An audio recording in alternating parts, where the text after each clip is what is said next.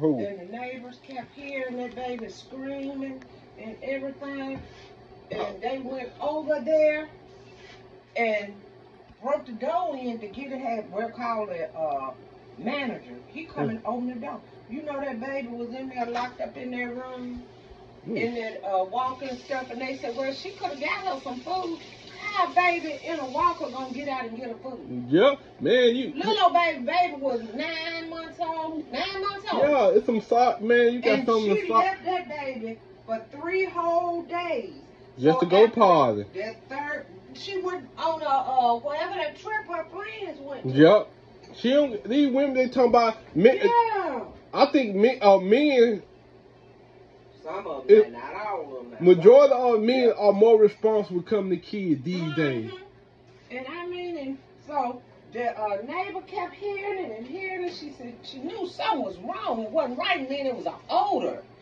So anyway, she called the landlord to come over there and open up the go see what was going on. Open that door. They said it was so strong in there, and they kept baby still living alive, like a faint cry.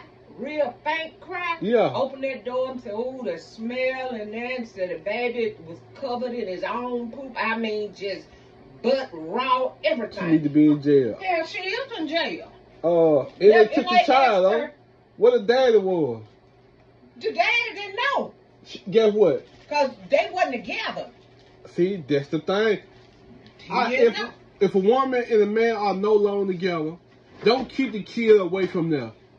But that's what went on. So anyway, they had to, so the police went back there. And she was just getting in. And she told me, she said, oh, I had to go out to my bed and get my luggage out. And I got to go in here and check on the baby and make sure that, you know, the baby's all right and everything. And, you know, probably need to change her diaper. The police told her, ma'am, you got to go with us. They said, what? So you have your baby. She's in the hospital. She had nothing to say. She lied. She said, no, my baby's in there. I didn't leave my baby. She said, wait a minute. We went in there and got the baby out yesterday. The baby was in there and hadn't, you know, malnutrition, hadn't had nothing to eat. And then she made the mistake. Well, I left food there for a 9-month-old. How will a 9-month-old get over there and feed itself?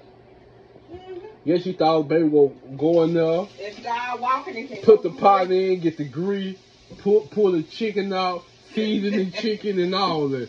Well, I'll be like, yeah. I said, this damn fool. I said, I know she ain't trying to explain that to the police.